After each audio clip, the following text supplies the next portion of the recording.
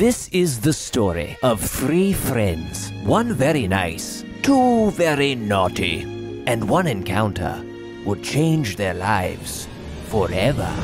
Yo, I have 10 mustache cash, and I cannot wait to spend it. Big surprise, Will. You spend everything you get.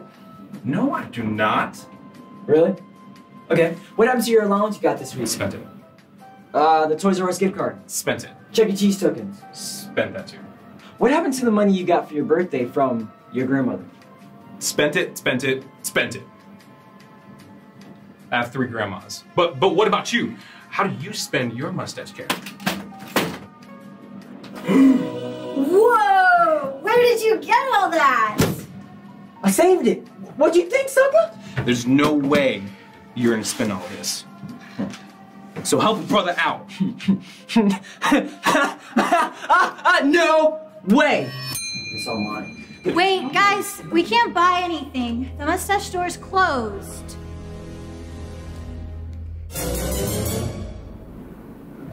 Guys, why does the Moustache Store suddenly look scary and life-threatening? I don't know, but we should probably walk towards it, right?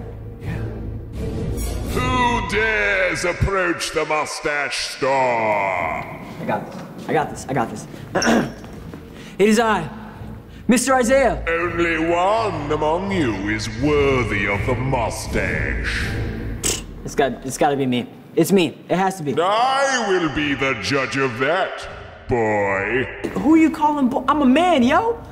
Who are you anyways? Who am I? Who am I? I'm Mr. Mustache. I see it. Profile. I think you're worthy to procure some delicious sweets from Mr. Mustache, do you? Well, I say... Say what now? What? I'm just gonna be honest, bro. We don't know what that is. Mr. Mustache. He just slapped me. Are you really real? Does no one care that he just slapped me in my face? We'll start with you, Wiley. Actually, it's Will. Maybe you should slap him too. There's a whole lot more where that came from. Easy higher. Mr. Mustache, sir, may we please buy some candy now? This is how you show manners. Thank you. Alex is you. I know you.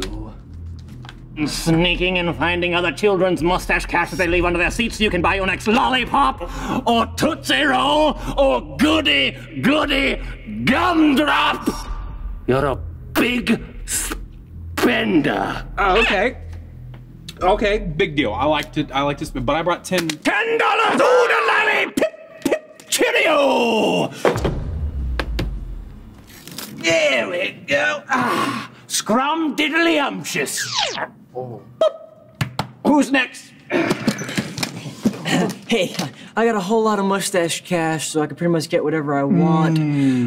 But it looks like you got some pretty low-end candy here. Oh. I only buy the best. Only buy the best. I know you, you little rugrat.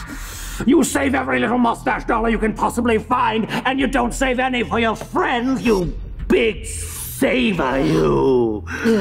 Well, what you like today, you precious boy. Maybe one of those, right there. Yeah. Excellent choice, my boy. 20 mustache cash, please. Yeah, that looks like enough. Yes.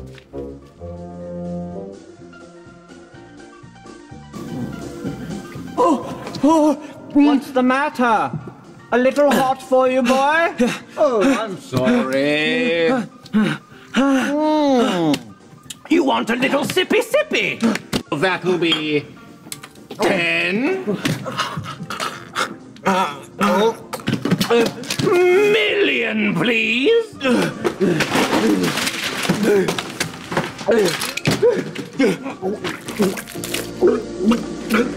Well, thank you for visiting the Moustache Store. I guess it's just me.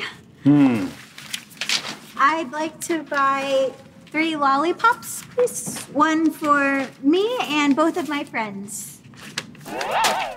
What did you say?